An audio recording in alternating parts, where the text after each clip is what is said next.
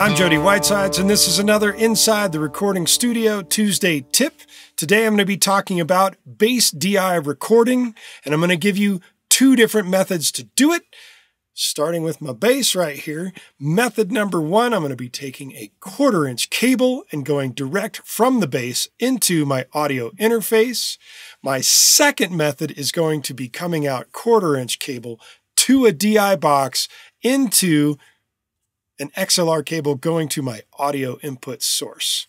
Here we have a DAW session open. I have a 4-bar drum loop and 2 bass tracks. One bass track is going to be for the 1/4-inch input from the bass to the audio interface. The second one is going to be for the bass going to the DI going to the audio interface.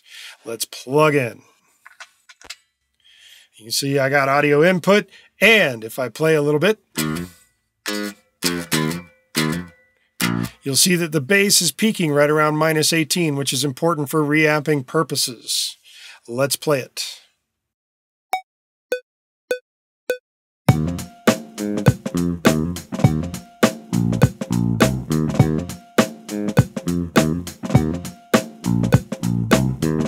Let's now go bass to the DI to the audio input source. I've got signal. Let's play for a moment to make sure the level's good.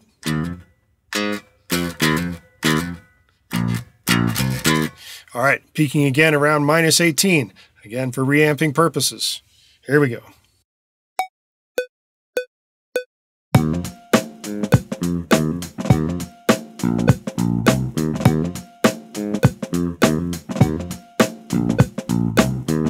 All right, let's listen back.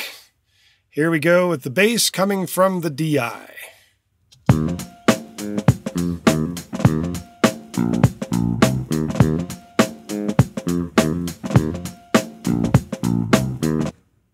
Let's now listen to the bass direct from the bass guitar into the audio interface.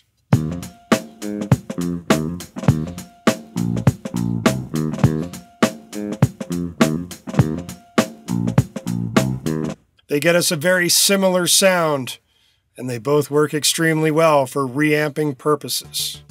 And there's your Tuesday tip for bass DI recording practices. See you in the next one.